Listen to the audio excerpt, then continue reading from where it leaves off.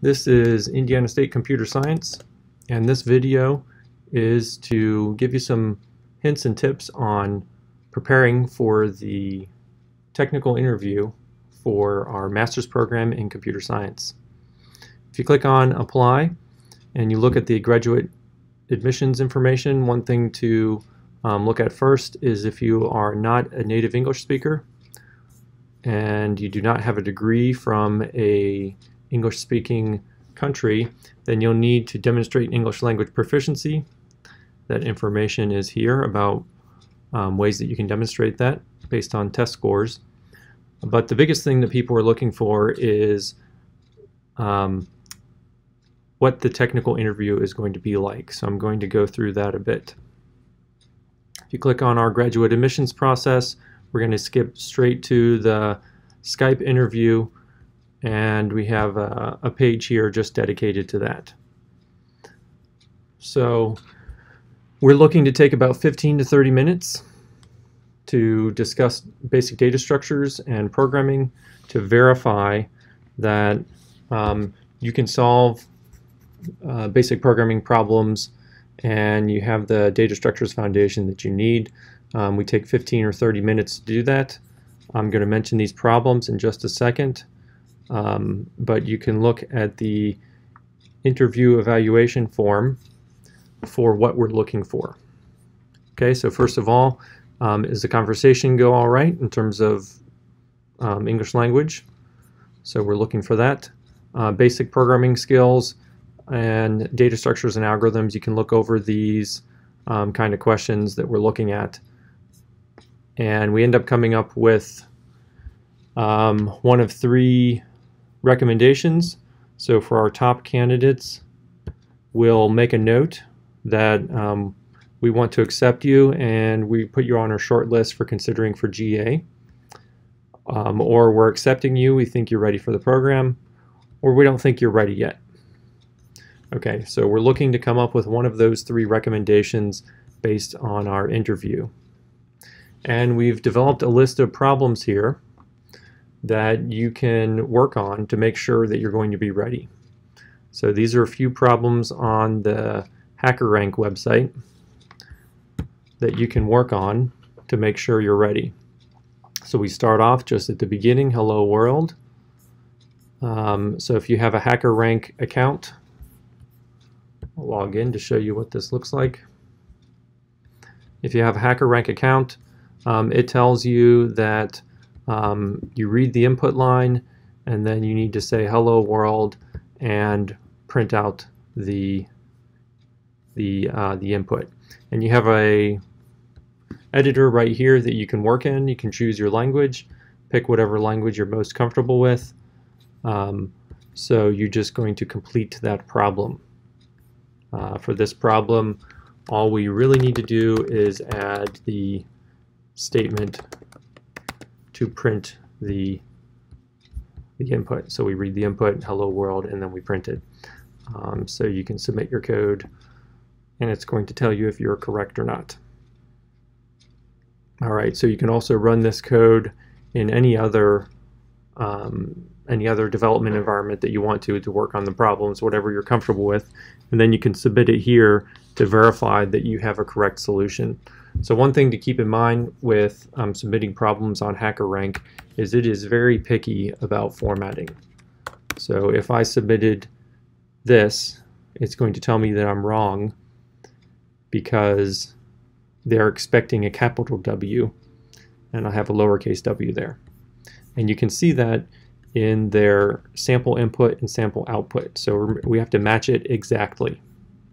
Alright, so if you get some incorrect submissions, check your formatting. You can also go and check in the discussion. There's lots of people asking questions and other people giving hints. Alright, so if we go back here, these problems are a nice list to verify that you can do basic programming. So there's a problem here, loops, that's basically you need to be able to write a for loop to print off. So here we're printing off the multiples of 2. You can read that problem and work on it. We've got another one here dealing with arrays. So arrays are the most basic data structure that you can use. And so here's a problem where you have to keep track of data in an array. You can read it here. You can look at the discussion, and you can even look through a video, right? So HackerRank has lots of resources there for you to work on these problems. If you make it through all of these problems, you're able to solve them all, and you have a really good understanding of your solutions, and these are not the only problems that you can solve, but you can solve other problems like this, then you're ready for the technical interview. Okay, so what we're asking for is that you solve these problems first to make sure you have some basic programming, and then you can reply to the request for an interview to set up a time. If you're still working on your basic programming, you can follow through the tutorial here. So this is in the 30 Days of Code tutorial. So each of those has a problem to work on and a video. That's a pretty good tutorial to follow. There are others. We have a Python programming bootcamp where we have a few resources that are good for learning, and then we point you back at the HackerRank problems to test yourself to make sure you're doing all right. Or if you're looking at C, so we have a C programming bootcamp as well with a list of resources that you can look at to brush up on your C. If you're still working on your basic data structures knowledge, because if you look at the interview evaluation form, we're going to ask questions about sorting and potentially stacks and queues, arrays. So these are the main topics that we want to ask about, and we're telling you up front. Those are the questions. So if you're still working on your knowledge there, Tutorials Point has a nice,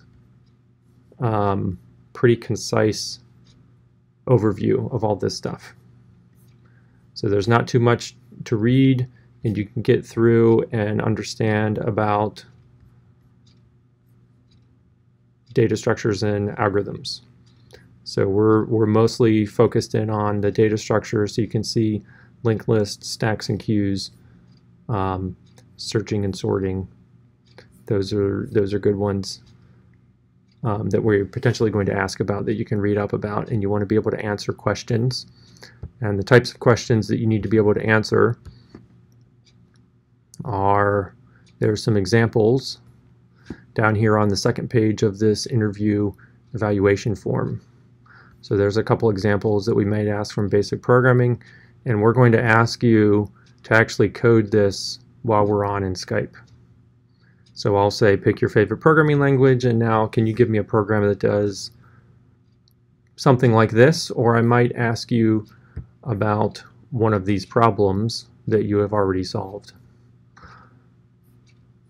Okay, so for the data structures questions, here's some examples of the types of questions we might ask. So you should be able to answer these types of questions.